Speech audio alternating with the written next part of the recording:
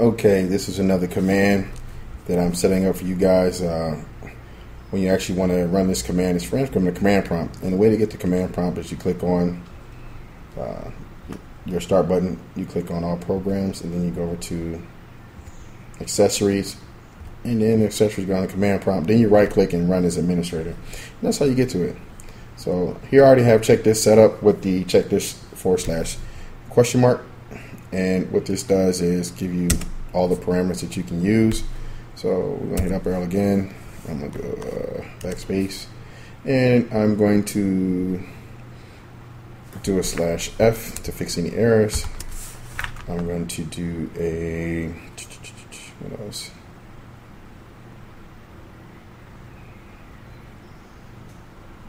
That's pretty much what I need. That's pretty much all I need to run, and I'll just run Chkdsk. The rest is already done in another set of videos, so I'm just going to click yes next time it restarts.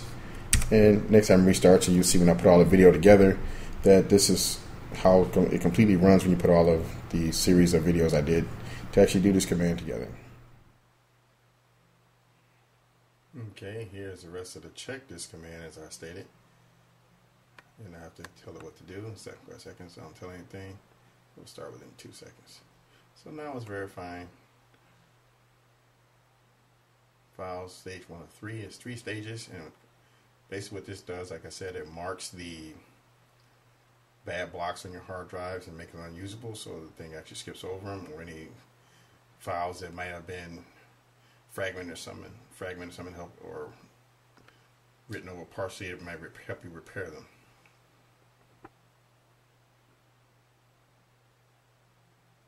Okay, second part is verifying the indexes.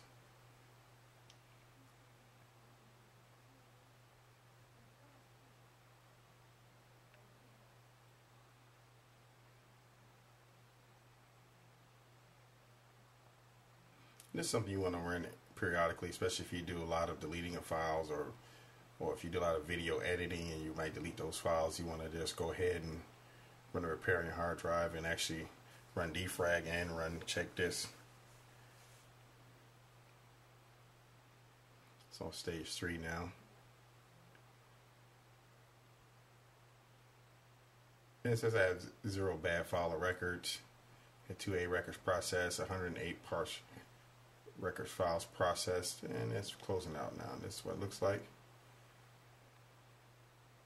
And it's finished. And that's the end of it.